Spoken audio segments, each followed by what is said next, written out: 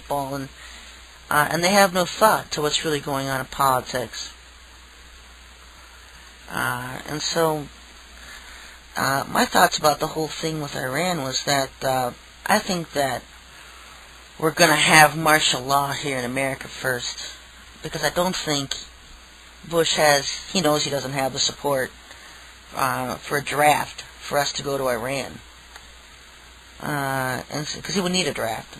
He's just wasting our soldiers away in Iraq, killing them off one by one. They're not dying for their country. They're being killed off one by one to get them out of the way. And that's one of the things that doesn't make any sense, is he's going to need more and more troops to sustain more and more wars. Why put them all in Iraq just to have them all killed? Because the number one thing about this whole thing back when it started was that they wanted to get the troops out of America. They want to get our fighting age men and women out so that martial law can be implemented here, so that the Chinese and the Russians and the Germans can come and overtake America here, and there's nobody here to defend the people that are here. All of our fighting age men and women are over in foreign wars and half dead because they wanted to kill off America's military. That was part of their strategy for the New World Order. And they know Americans would never fire on fellow Americans, so they're going to bring in these soul scalp soldiers, these super soldiers, half human, half alien soldiers, to do the job for them.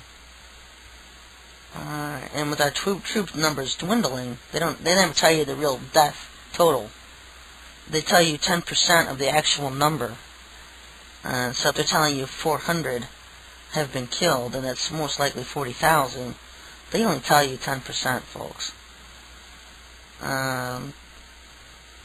If even 40, that won't be 4,000, but I've heard 10%, I've heard 1%, so you figure out how many troops we have over there compared to how many we don't now, and they're going to want more for Iran.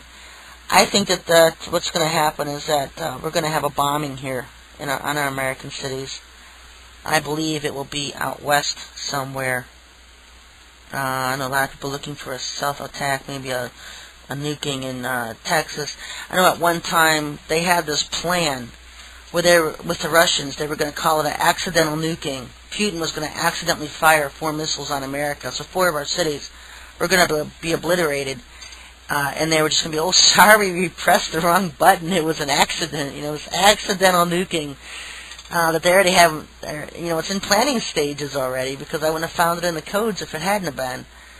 And in 4 of these cities, it was Lexington, Kentucky, Charleston, South Carolina, Houston, and Dallas. And there was, I know some people saying that San Francisco was involved in that as well, though I couldn't find that in the codes. But I've seen Dallas and Houston and Charleston and Lexington as part of this strategy to where the Russians were actually going to nuke these cities. And what they were going to do, use this as a pretense to implement martial law here in America. Well, I think they're still going to stay with the same kind of thing, but I don't think they're going to... Putin has kind of distanced himself from this New World Order thing. And so I don't think they're going to use him as an ally now to bomb 4 of our cities, even though they probably gladly would. Whether we wanted them to or not. I think I wouldn't be surprised, put it that way, because we did so much work out west last month with the Oregon, tearing down their strongholds down there, that no sooner than we got home when the fires started out west. And so thousands and thousands and thousands of acres burned to produce dead Oregon energy, because we had just pounded it out there with positive Oregon energy, and they're trying to combat the positive Oregon energy out there. And so I think what's going to happen now is that they can't keep the fire thing going. They're going to burn the entire West Coast. I think that we're going to see a nuking out there. I think that's what they're going to use to start martial law here. And when we're all focused on this martial law thing, is when then he'll decide, once he's got a handle on the people being in fear, because what he'll do is he'll blame it on Iran. He'll say, oh, Iran bombed San Francisco. Iran bombed L.A. Iran bombed Salt Lake City. And so I think he'll blame it on Iran, whatever he does. And so maybe even Chicago. Because I remember years ago watching Chicago sink right into the water there at Lake Michigan. And I'm not sure what took it down, so I thought at the time it might be an earthquake. Could be anything. And so we'll throw Chicago in there as a possible city that they might nuke and take down and blame on Iran.